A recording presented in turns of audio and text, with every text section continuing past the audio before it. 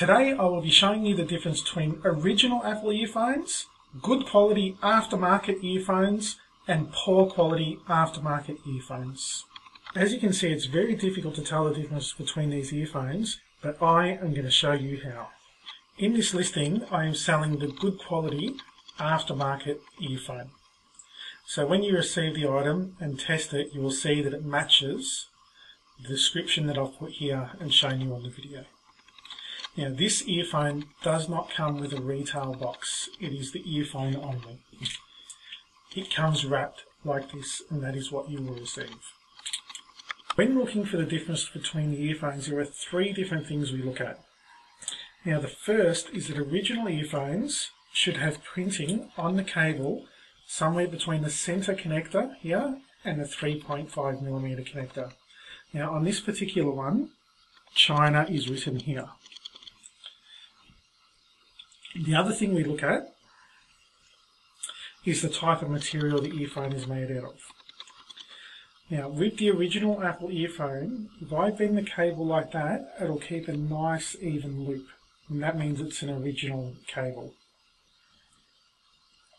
The other thing is the chip inside the remote, and I'll show you that with some photos after I've shown you the physical differences. Now, the next earphone is the medium quality aftermarket earphone. And you can see here, if I bend the cable close to the earpiece, we get a kink in there. It's not nice and rounded anymore. It's got a bit of a kink.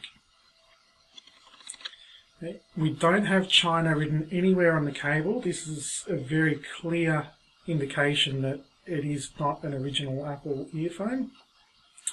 And the chip, I will show you later.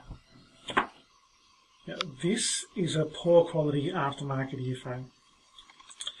Now, from the outside it's quite difficult to tell this, but I'll show you some of the indicators.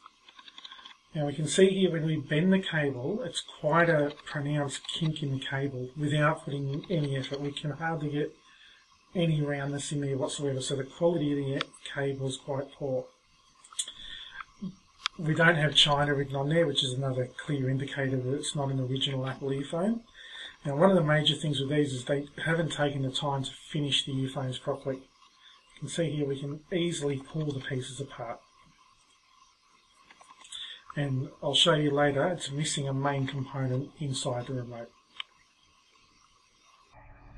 As you can see from the picture, the remote control module on the left does not have a microphone module, whereas the good quality aftermarket earphone and the original Apple earphone do have microphone modules.